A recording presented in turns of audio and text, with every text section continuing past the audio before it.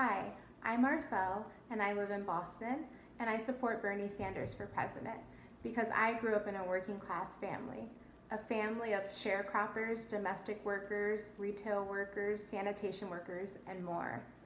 And those workers had to struggle in my family because of sexism, racism, corporate greed, and more. But Bernie Sanders believes that all workers and poor people deserve dignity and respect, and he's been fighting for this for decades. It isn't new for him. I'm really excited about his Workplace Democracy Act, where more folks would be able to join unions and expand their rights in the workplace and fight for stronger communities. It's really exciting to think about trans folks, queer folks, people of color, immigrants, women, and more being able to exercise their rights and have dignity at the workplace and beyond.